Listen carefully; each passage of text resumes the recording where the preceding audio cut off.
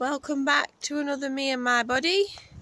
If you're new here, my name's Victoria. This is a homeschool channel, large family vlog channel, bit of body confidence. I've just woke up, my daughter does not sleep, that's why I look like this.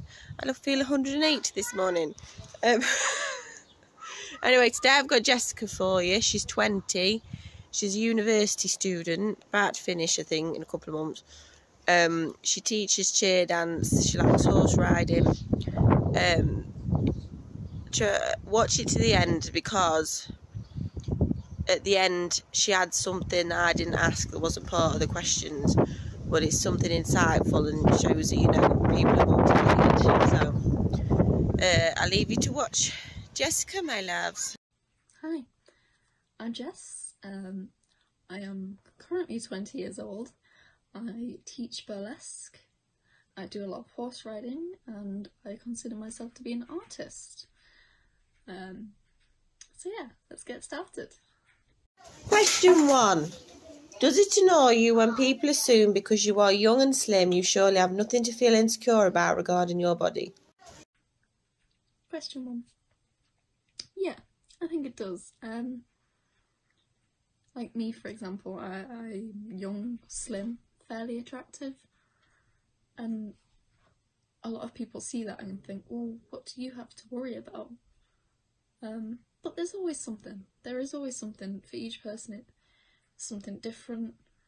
But yeah, no, just because society says that you have this one thing going for you, or that you are conventionally attractive, or on average a good size, it doesn't mean you don't have your own worries or thoughts about that. Question 2. Where do you think the biggest pressures for young women to look a certain way come from? Question 2. In short answer, social media is a big one. But to go more deeply into it, a lot of people nowadays look to other people for inspiration, or a standard even, of be it beauty or fitness or whatever it may be, skills and talents. But really a lot of people, especially young women, are made to feel less than if they are not at this standard that society says they should be, when in reality this standard here is not that attainable, it's not that realistic. We see it all the time with models and celebrities having the perfect body, and they're all photoshopped. You know, it's hard for people to see all these amazing celebrities on TV or Instagram and think, why do I not look as good as them? And that's tough, it really is. Question 3. When you see young women having plastic surgery or Botox, how do you feel, and have you ever been tempted to? So question 3. I think a lot of people have felt pressured into getting plastic surgery, which I'm not against. I just think it should be something that you do for yourself and not for other people, which is hard to do because a lot of our flaws that we see about ourselves are often stem from other people's opinions or what we think people think of us. But yeah, I have considered it. I think if I was to do anything, I would have my nose done. I do not like my nose. One of the very few things I do not like about my body, my face. Question 4. You're very athletic. You enjoy horse riding and dancing. Would you recommend exercise as a way to stay body confident? Question 4.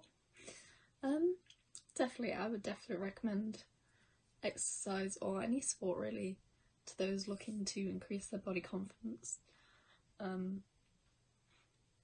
me personally, I do dance and horse riding, so they're both things that have made me feel a lot stronger and a lot more graceful in many ways. And as well as that, I find when you join a new sport or a new group, you know, you really find these people that really pull you out of your shell, and it's such a good thing for your confidence, body and otherwise, that I think it's perfect. A perfect way to increase your confidence. Question 5. How do you feel when plus size memes slag off skinny girls to make plus size women feel better? Question 5. They used to bother me more than they do now. I understand that for a lot of these women, it's the first time they've really been made to feel pretty or wanted. And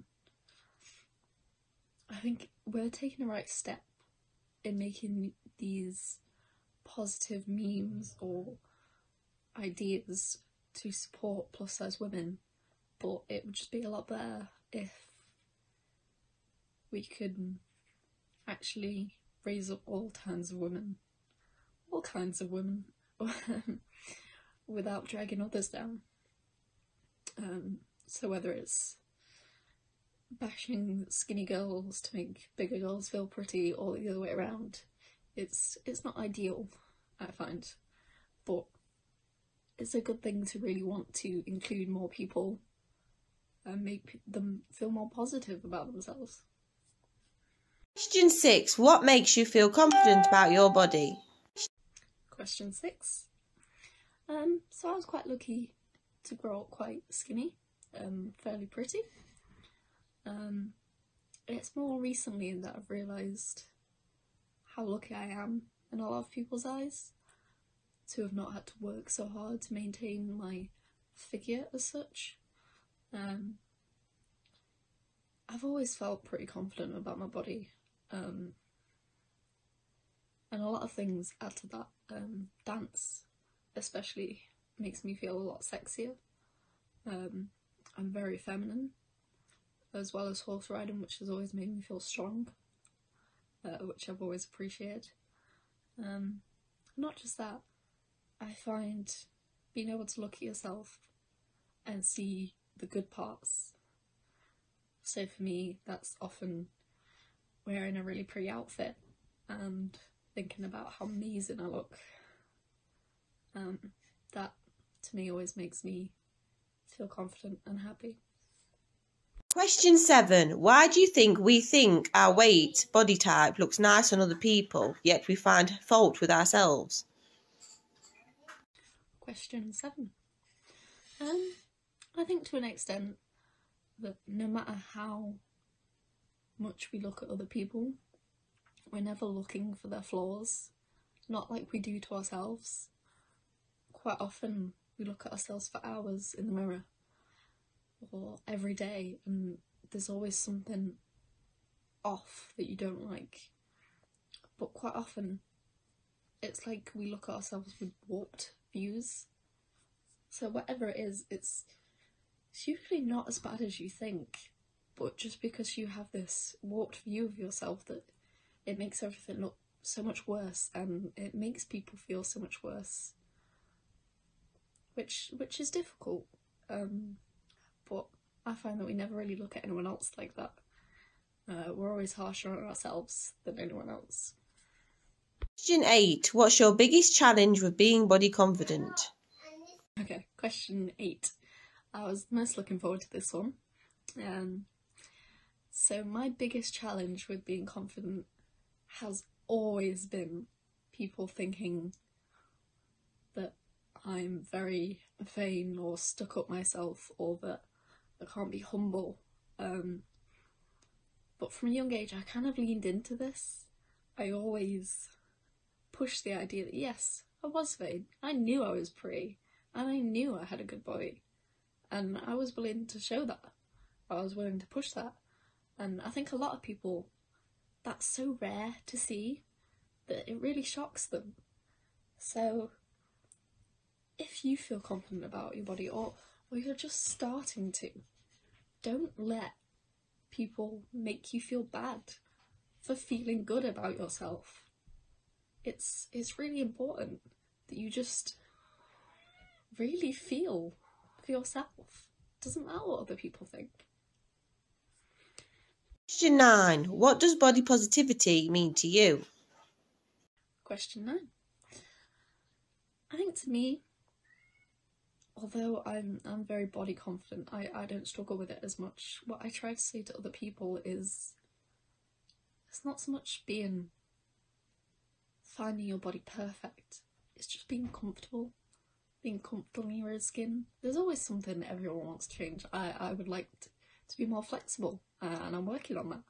But it's really important that you are comfortable with where you are, and know that if you're not so happy with yourself, you can change, but only make sure that you do it for yourself, to make yourself feel happy, not for anyone else.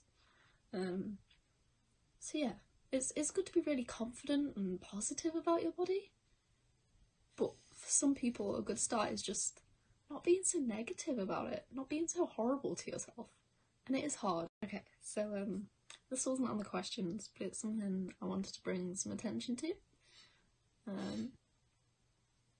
Although a lot of people know me as being very body confident, very confident in general,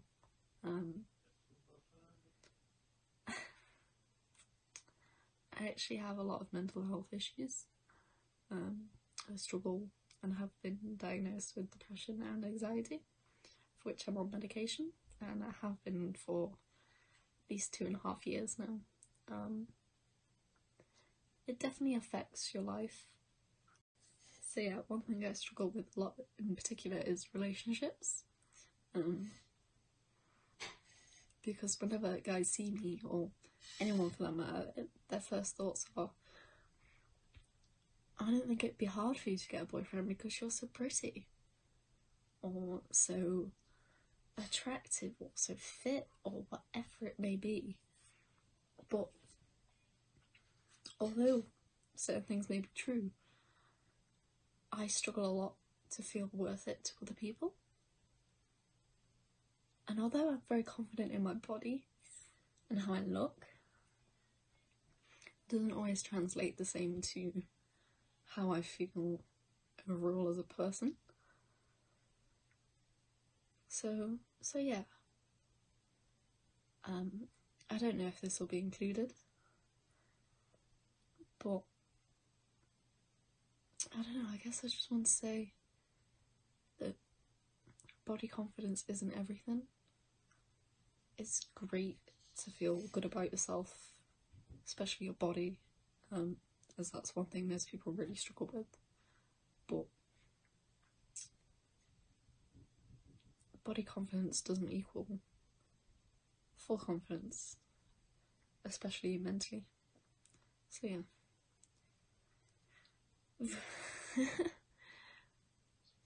Thanks.